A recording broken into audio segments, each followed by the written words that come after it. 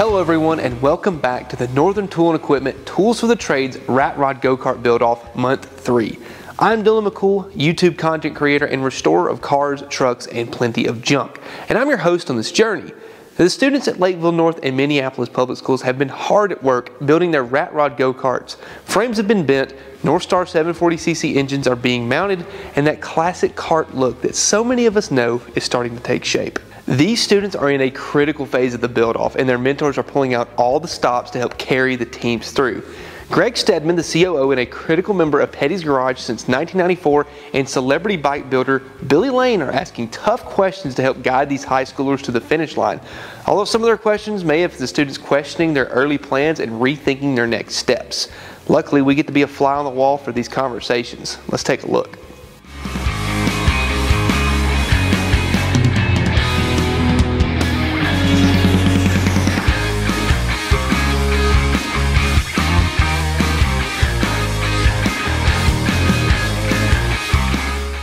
Okay, guys, I'm Greg Steadman here, CEO of Petty's Garage, and been a former crew chief with the NASCAR side. We've been a mechanic and worked on the race cars here for a long time, and we build a lot of custom cars here. So interested to see what you guys have done for the project. I got a few pictures here, so show me what you got. We'll look at the pictures you have, and I'll ask some questions, and we'll see if we can get you headed in a good direction. So I guess to start, in the front, it's a straight chassis right now, but we plan on taking the front and notching it in so it tapers in the front so it's not square. And then we move back, we have these two little roll bars right here next to the seat, and in the seat we have a base plate going all the way across, and then one plate coming up that's supported by a couple pipes. And then if we move back a little more, we have two pipes that go all the way across the frame, so with a base plate underneath to help support the engine, and obviously that's where the engine is bolted. And then in the back, we aren't really sure what we're doing with the axle yet, but we're going to try to mount it above the frame so it's a kind of a straighter line from the crank to the sprocket. Crankshaft to the sprocket. The other question I have was, do you think front brakes or rear brakes are better? Probably for all the complications of everything, it looks like with what you got with steering and the hubs you got, the rear brake will be sufficient for what the project is. I think that's the most stable and the easiest thing to mount on the axle, and to mount front brakes, you'd end up having to do hydraulics and a lot of different things there. So I think the rear brake is sufficient. All right, thank you. There's no rules building rat rods. Just cut it and make it. You go over to the scrap bin over there at the back of the shop and dig out of that, and that's what you find to use. We're in Minneapolis, and this is our update.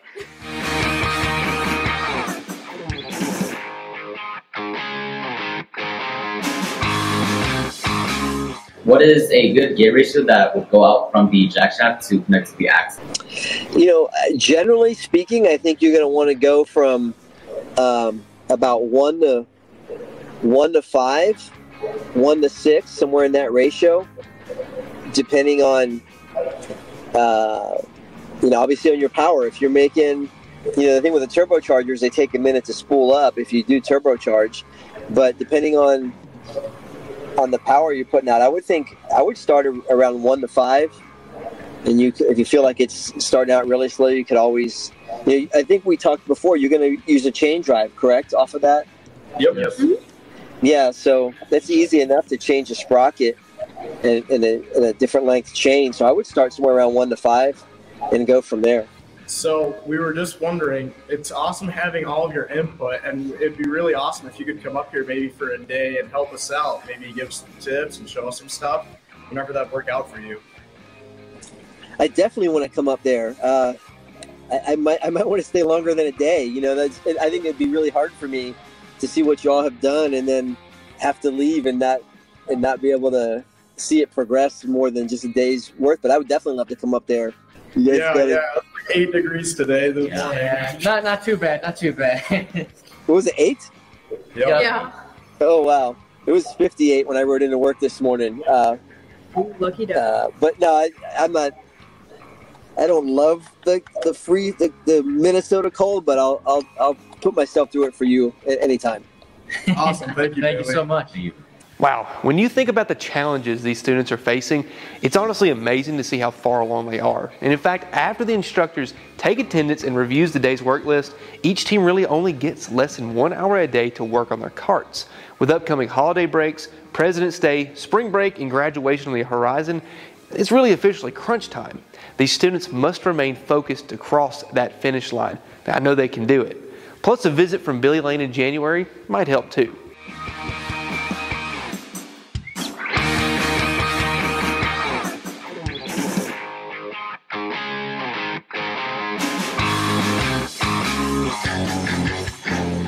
I signed up for shop class because I was always interested into cars, and just like growing up with my dad, we would always work on them in his like at the garage or something.